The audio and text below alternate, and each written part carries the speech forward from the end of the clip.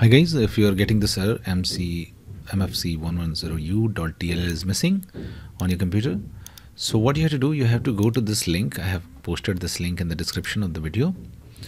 Just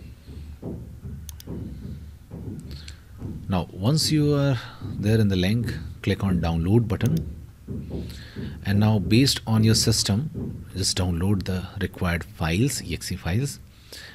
So for that, just search system information, click on it, and now just locate your system type.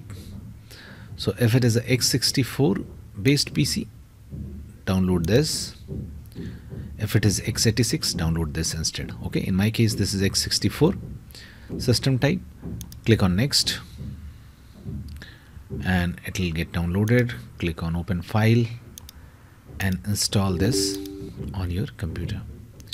Now once this is installed, your problem will be fixed. Restart your computer if the changes are not come into effect, and your problem will be sure shot fixed. That's it guys. Please do like the video to support us, and thanks for watching the Geek Page.